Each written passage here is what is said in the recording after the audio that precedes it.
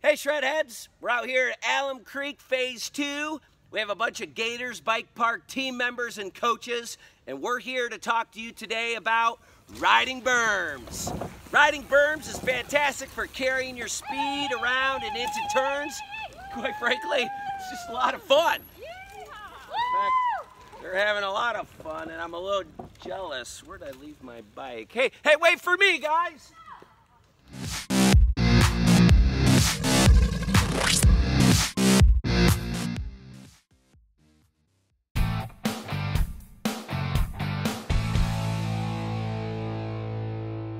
So when starting off on berms, take your time and go slow.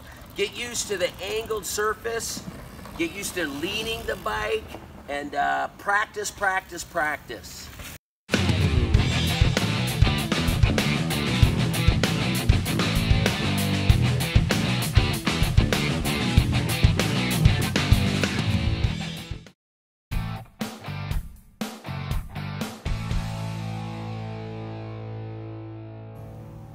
If at all possible, try to do all your braking before entering the berm.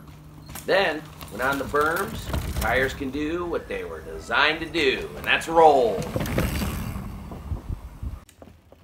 Do not ride berms in the vertical position. This poor position can lead to tires sliding down the feature. Instead, lean into the turn for better traction.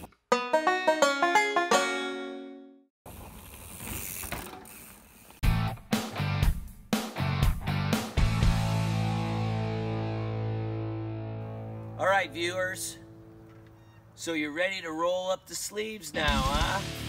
Good. Now it's time to talk about coming in and attacking the berm, getting into that ready position.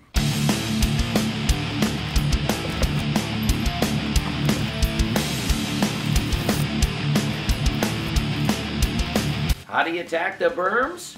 Well, the big three, of course. Keep those eyes ahead, keep those brakes covered, and keep those pedals level. With those three engaged, you're now ready to attack the berms.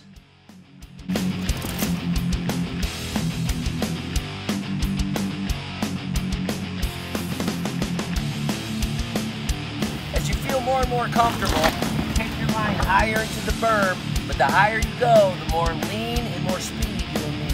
So with your line high, make sure you're looking through the turn and to your exit.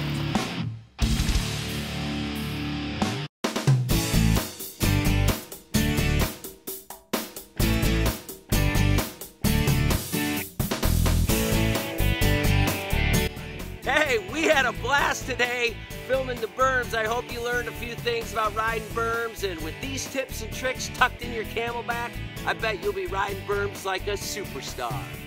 Thanks, and keep those wheels in the dirt.